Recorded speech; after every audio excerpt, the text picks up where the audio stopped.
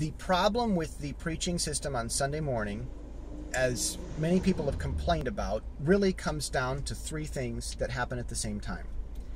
If a Christian fellowship has all three of these things, they're going to have big, big problems. If they drop any one of these three things and keep the other two, then everything is honky-dory and fine. Many of the problems, the objections, the emotional abuse, the complaint and criticism about Christianity, many of these problems come from having all three of these things present at the same time. And these three things all happened in the Bible, but never at the same time. And from what I've seen, this is an old opinion I've had. I'm just starting to go through pagan Christianity, and it's verifying every opinion I've always ever had. It's not really teaching me anything, but it is very therapeutic to see that other people have been thinking exactly the same thing that I've been thinking. Watchman Nee came to the same conclusion in China about the American church. We're talking years ago. It's getting close to 100 years. So these three things, you have a local Christian fellowship. This is just the normal, what people call a congregation or the church or a local church. It's the Christian fellowship. Paul said, do not forsake the gathering of the saints. Christians have to talk to each other, and this is a local, regular meeting, often called a local church or something like that. It's a local church. That's good and important. They hire a pastor. That's fine. Having a shepherd that you pay money to help teach people and look after people, that's a great, wonderful thing. That's awesome. So the local Christians have their fellowship and they hire a pastor. That's great. Then that pastor gives at their local fellowship teaching with the pastor that they pay. That pastor gives a long monologue every week of 40 minutes to an hour usually. Could be more, could be less. It's a monologue. He talks, you don't. There's a polite way to say it, there's an impolite way to say it. It's a monologue, it's a lecture. It's like class. It's a regular speech. You don't talk, you be quiet, maybe you take notes, and he gives his presentation, shows his videos, gives his PowerPoint, gives his talk, whatever. He's got the microphone and you don't. It's a monologue. It's one person talking for an hour or 40 minutes. It's a typical college or high school class session amount of time. And that's fine. One person talking for an hour, giving a lecture or a sermon or preaching is fine. That's great. In Christian fellowship, that's great. In conference, that's where a lot of Christians get together more than usual at not a normal, regular, every week meeting time. Lots of Christians get together once in a great while. That's not local fellowship. That's not church. That's conference. That's great to have someone give a lecture. But when you have the local, regular weekly church, local church fellowship paying the salary, the full income for that man to give a monologue where only he talks and nobody else does, now these three things come together and it's like an unholy marriage. It's terrible. It creates division in the church. It's a big, huge problem. Any one of those has to go. Now, I've come to some conclusions about why I think that's a problem. I've explained that in my books, and I'm going to explain that a little bit more in the next video so I don't bore you here. But any of these three things could go.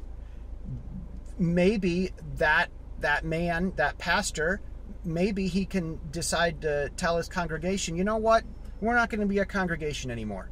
You can do your local Christian fellowship somewhere else. We're going to call ourselves a school. We're going to keep meeting at the same time. We're going to keep doing the same things, but we're going to stop calling ourselves a church. We're going to call it a school. Do your church, your regular Christian fellowship some other time, and we're going to keep exactly the same thing going. Keep giving us money, keep showing up at the same time, but we're not church, we're parachurch. Okay, now it's no longer local church. That could fix it.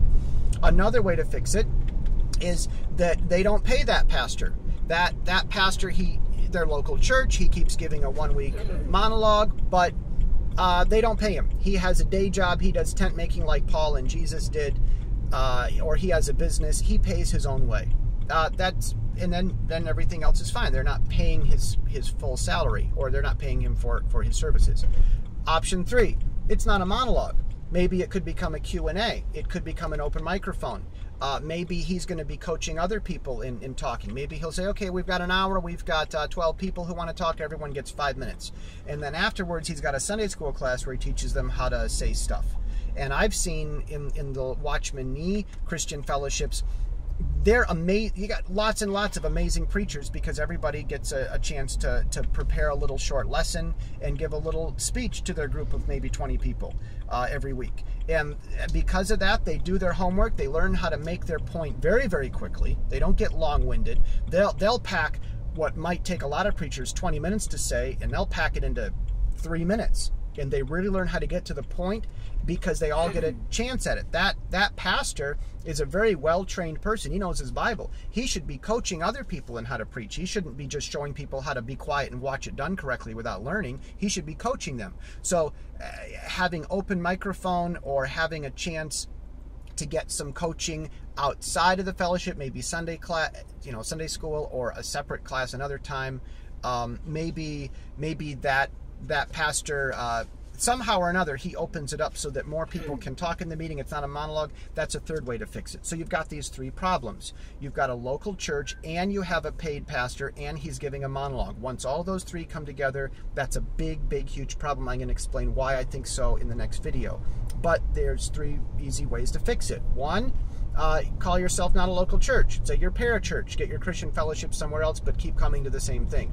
Option 2, the pastor gets a job. It's called tent making, widely practiced throughout many parts of the world and through the New Testament. And then third, just no more monologue, which also, they didn't do monologue in the New Testament. Jesus had paid his own way, and a lot of times it was discussion. People would ask him questions constantly. It was a dialogue a lot of the times. A Sermon on the Mount, well, okay, Jesus gave a monologue, but that wasn't the weekly fellowship. That was conference. And, by the way, remember, Jesus was a carpenter. He had made his own money. So we don't see this local church regular meeting paying the pastor to give a monologue every week anywhere in the New Testament. Even Peter was paid by the church in the New Testament, but he wasn't necessarily giving weekly monologues every single week at the local church fellowship. In the New Testament, ecclesia was what we saw in the book of Acts when Paul goes to Ephesus, and it was this highly interactive group. Christian fellowship, the weekly Christian fellowship, was highly interactive in the New Testament, much more like the House of Lords in England. When an American watches the House of Lords in England, they kind of ask, well, what is this? They're all yelling. Well, it's interactive in England.